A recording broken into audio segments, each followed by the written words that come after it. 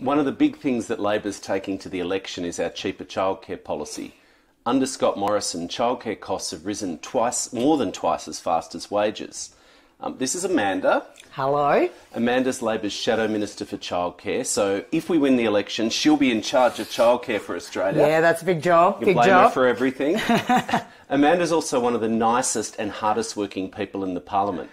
Before she was in Parliament, she was actually a clinical psychologist. Yes, that's right. Which makes you very caring and also a little bit disturbing that she's diagnosing all of us. You're fine. Yeah, we're fine, thanks. Excellent. And she actually has small children. This is not a prop. No. Sometimes they come to Canberra. They do. Amanda, could you explain in simple terms, why are we putting so much focus on childcare? Why does it matter? Well, families are struggling with cost of living at the moment, and one of the biggest cost of living pressures is indeed childcare.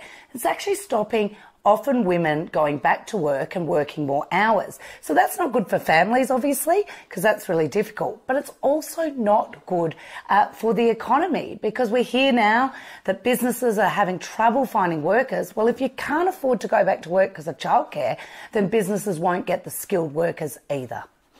Well summarised. You've done this before. I have indeed. I feel uncomfortable sometimes even though saying childcare, because I passionately believe it's early education. It's one of the best investments we can make for the future of our country, but childcare is what everyone says and talks about in common language. The other question, childcare is so complex, like it makes people's heads explode, parents trying to understand the system.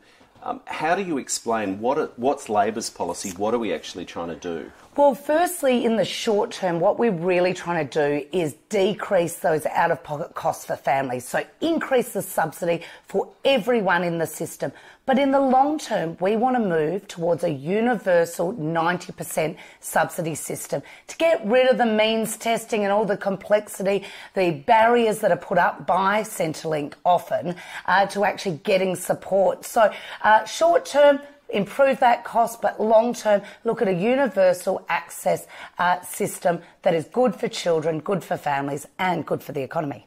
That is really exciting, and you can't underestimate how big this is. It was Labor that introduced Medicare, a universal health system.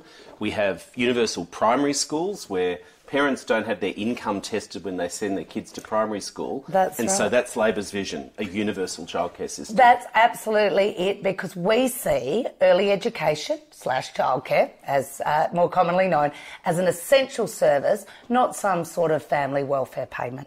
Excellent. Well done. You should be the minister. Oh, I hope so. Fingers crossed.